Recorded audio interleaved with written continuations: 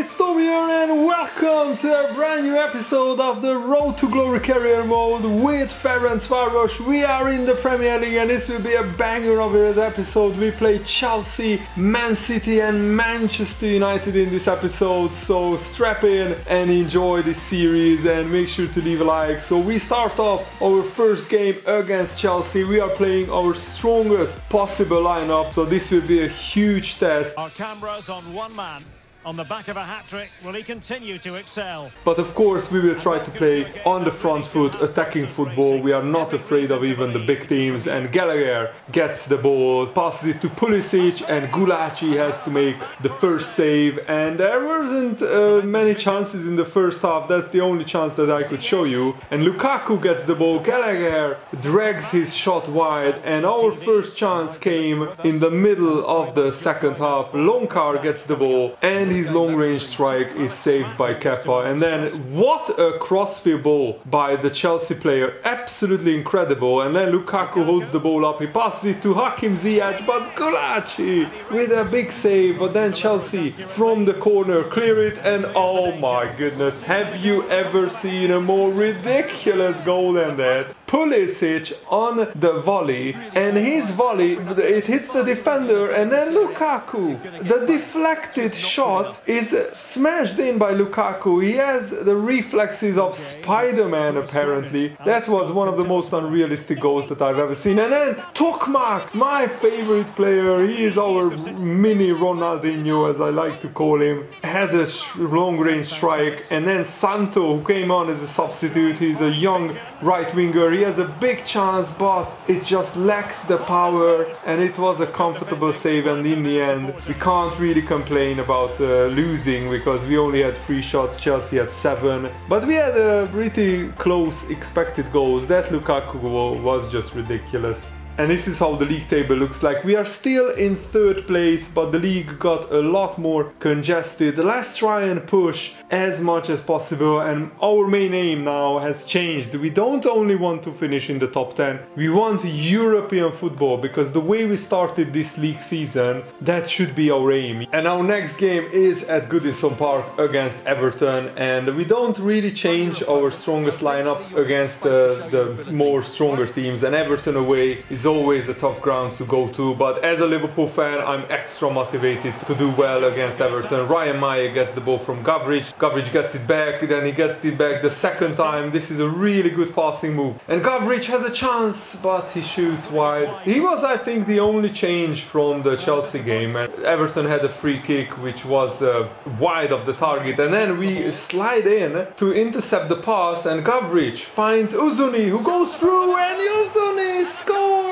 We are 1-0 up at Goodison Park, and Uzuni does the funniest celebration. What is that? Brilliant first touch past the defender, and then Uzuni has the finish. Boy, did we need Uzuni to score a goal in the Premier League. In the second half, Everton come with Tsigankov, their right winger. He passes it to Savanier, to Calvert-Lewin, of course, their main striker, their number 9, their best finisher, and he goes out to Rafa Benitez to celebrate. It is a really good passing move and a deadly finish, but we weren't done yet. Tokmak gets the ball, and look at how fast he is. He outpaces Keane, and then he finds Gavric, but Pickford saves it. What a brilliant attack. This was such an end-to-end game, and Richarlison's shot is saved by Gulacsi, but then Everton came back, and Richarlison in the 84th minute, this time he buries it. Oh man, this was such an end-to-end game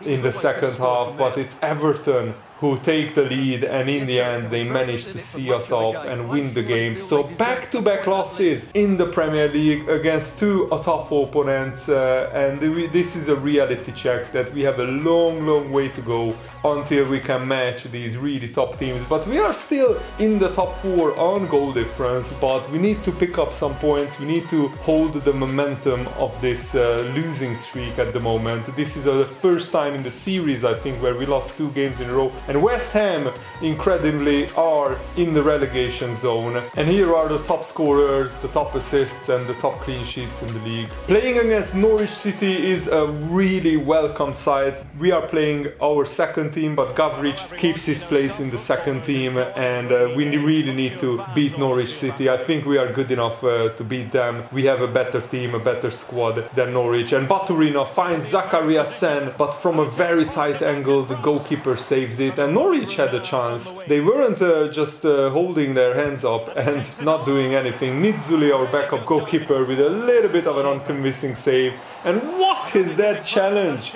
Andras Schäfer was taken out by Matthias Norman, and the referee, without any hesitation, pulls out the red card. Farke, the Norwich manager, is absolutely furious, and then Baturina finds Santo, and the referee was with us in this game. After the red card, Norwich get a penalty as well, so the Norwich players were fuming, but Gavrich's penalty was saved. I'm holding my head in my hands, just like Gavrich. What an opportunity for Gavrich to score in back-to-back games, but Baturina goes through and he buries it. 10-man Norwich can't keep a clean sheet against us, and Baturina, our third choice striker, but because Bolly is out for 3 months, he's now our second choice striker. That's his third goal in 4 games, so he really loves playing in this second team. But then Norwich had a chance, which thankfully they blazed over the bar, and Gavrich, who was really motivated to make up for his penalty miss, he finds Baturina, but his shot is straight at the goalkeeper McGovern,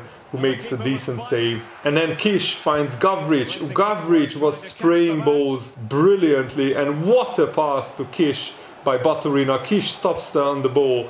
His first pass is intercepted, and then he finds Zakariasen. Great shimmy, and Zakariasen's shot is saved, and then the cross doesn't find anyone. So this is still 1-0, and Norwich has a chance. And Nitzuli, what a huge save by our backup goalkeeper, and then Besha clears it, and we hold on. Even though Norwich were down to 10 men, they really gave us a tough time, but we managed to hold on to a 1-0 win. This is a vital victory. We are now in 5th place, but as you can see, the Premier League is so tight, so congested. We need to beat the smaller sides, and we need to hope that sometimes we can take points off the big teams. And our next game will be a big test as well. West Ham at the London Stadium, and oh my goodness, Mai couldn't get the ball past the goalkeeper, but that was really close, and Karsdorp gets the ball. We were playing our first team again against West Ham United because they are really strong, especially at home. And Coventry, I don't really know who he is, but he has almost scored. Laiduni, our defensive midfielder, gets the ball. He passes it to Tokmak. Can he finish? Oh, his finish is straight at Fabianski. So this was a really cagey game so far. It's 0-0. But Mai, our Premier League top scorer with 4 goals, gets the ball, and Uzuni, can he score again? Yes! Just like against Everton, Uzuni scores at another tough away ground. It's the lead for Ferencváros. Uzuni smashes it home into the top corner, and it's already his 3rd goal in 5 matches. And before this episode, he only had 1 goal all season, and now he has 3. Brilliant by Uzuni, but Vingo needs to get back. Lanzini passes it to Antonio, but his shot is saved by Gulacsi. Gulacsi has been really crucial in our season. He is saving us so many times. And Blažić finds Uzuni, who is playing with so much confidence. He has the pace to outrun the defender, and Fabianski with a huge error. Uzuni, 4 goals in 5 matches. What a start to life in the Premier League, but Fabianski really should hold his head in shame. That was a dreadful goalkeeping error. You should never concede that shot at the near post. But West Ham came really roaring back, and Vlasic scores a pretty nice goal, I have to say, but Gulacsi is really mad at the defenders, but he should be probably maybe saving it, because Vlasic's shot is not very powerful, but it's accurate, it's in the corner. And then 85th minute, what on earth is Gulacsi doing? Oh, that was such a calamity at the back. We almost gifted West Ham the equalizer, but thankfully Gulacsi makes up for his error by a big save. But then look at this, 91st minute, West Ham are really pushing, and thankfully we could defend that. So we win the game, really big victory, 2-1, and West Ham were the better team. They had 3.8 XG, they had 10 shots, we only had 5, but both teams had 4 shots on target. Uzuni was the man of the match. And we keep our 4th place, absolutely amazing. We are beating the teams that we are on par with, the 4-star, and Baturina has agreed a 2-year loan move to Getafe. He's our backup striker, but he felt really slow and sluggish, so we felt loaning him out in January when Boli is back would be beneficial to all parties, and hopefully he can grow and develop and become a little bit quicker and more agile on loan. And we got knocked out in the League Cup, so here is how the quarterfinals shape up. There will be a Manchester derby, and our biggest test after the Liverpool game, Manchester City at the Groupama Arena, our home stadium. This is going to be a huge opportunity to really show the world what we can do against one of the best teams in the world. Raheem Sterling gets the ball, and Lautaro Martinez with a tame finish. We got very lucky that he didn't score that, but Raheem Sterling, brilliant skill, and De Bruyne, and his shot is saved by Gulacsi. But it was all Man City in the first half. Our first opportunity came in the 41st minute when Laiduni wins the header. Tokmak gets the ball, and what a goal! Tokmak against Manchester City, our first chance. I was just saying to myself, the Man City team will close me down, so let's just hit it, let's have a bang, and let's see what happens. Tokmak chests it down, and what a half volley. Absolutely glorious, probably the best goal of season 2 so far. And Tokmak, that's his first goal in the Premier League. What a time to get your first goal against the big Manchester City side, but they were turning on the style, and De Bruyne passes it to Ferran Torres, and that is one of the best passing moves that you will see all season. Manchester City completely outpassed and outclassed us, and Lautaro Martinez with that brilliant Lewandowski celebration. But that is his easiest goal that he will score, and Man City were not done yet. Phil Foden with some tricky shimmies, with the big defender Salah couldn't get close to him, but De Bruyne's shot is saved by Gulacsi, and then we couldn't really even tackle the Man City players. It was all Man City in the second half. It was hands on deck for us. We tried to defend like crazy, but we needed Gulacsi to save us time and time again. But their domination counted, and Lautaro Martinez gets his brace and he runs out to celebrate with Pep Guardiola. Absolutely incredible how Man City performed in the second half. We even tried a bicycle kick clearance, which we failed, and Uzuni fails to clear it off the line. And it's an Uzuni own goal. That's a little bit harsh on Martinez not getting his goal, but look at that, 0.1 XG. We had one shot all game that went in. So the scoreline is actually flattering to us. Man City battered us in the second half, and we slipped down to 6th place, and to be honest, that was expected. I didn't expect us to hold on to top 4 for too long.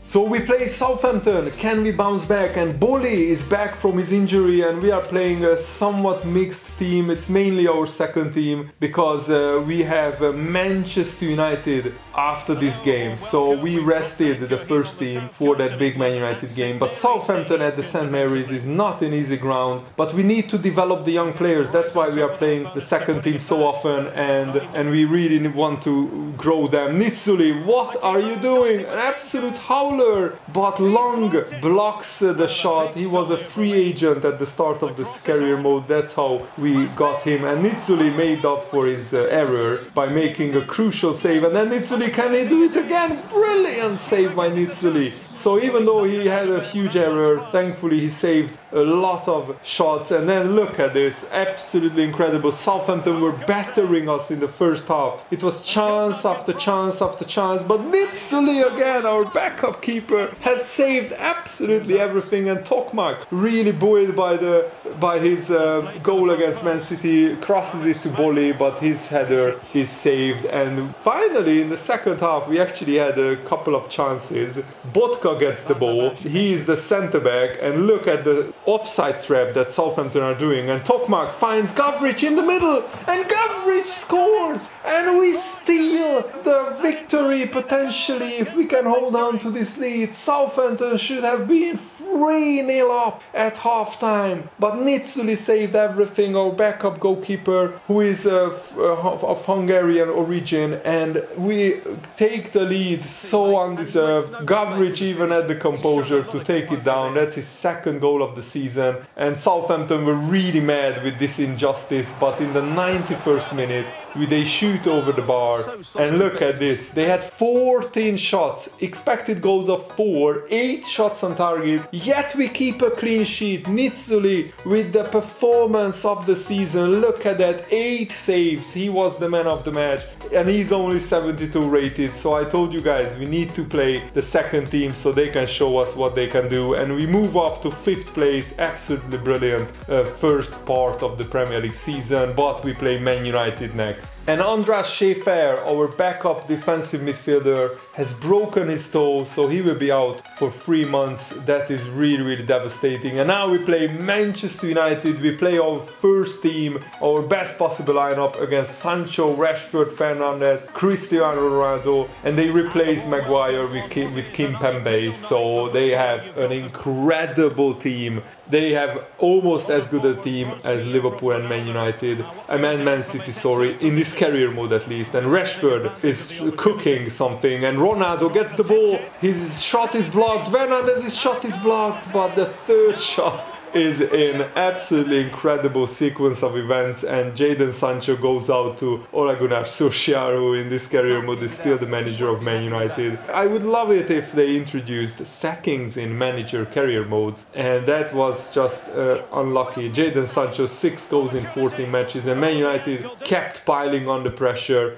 But then we had a free kick opportunity, but Uzuni's free kick is not the best quality. And Man United have a corner, Gulacsi, what a save. Ronaldo almost scored. Gulacsi keeps us in the game. And then Ronaldo hits the post. Oh my goodness, Ronaldo looks really mad. It was all Man United in the first half, and they high pressed us, really uncharacteristic. But I called the goalkeeper out, and Ronaldo shoots over the bar. So we are similarly on the back foot, but Laiduni gets the ball. Can he do something? His shot is deflected, and De Gea saves it, and Laiduni picks up an injury. So after Schäfer we have another defensive midfielder injured. Let's hope it's not a long-term injury. And Bruno Fernandes' shot is straight at Gulacsi, so we are still somehow in this game. But Man United kept coming. Wan-Bissaka to the far post, and Jadon Sancho's volley would have been amazing. And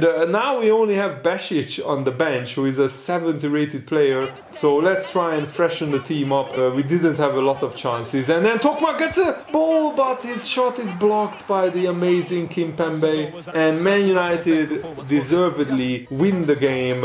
13 shots to 4, 3.4 XG. We can't really have any complaints. It was a much closer scoreline than what the chances would suggest. And we were actually lucky to only lose 1-0. So against the big teams we are still yet to record a victory, but we are still in the top 5, and I would accept this position any day of the week. But now 8th place Tottenham are just 2 points behind us, so the first top 8 is really close to each other. We just need to keep plugging away and try to get more and more points on the board. And that's it for this episode of the Road to Glory Career Mode. We will play Tottenham away in the next episode. Really looking forward to that as well. Thanks for watching. Hope you enjoyed this. Have a nice day. See you later.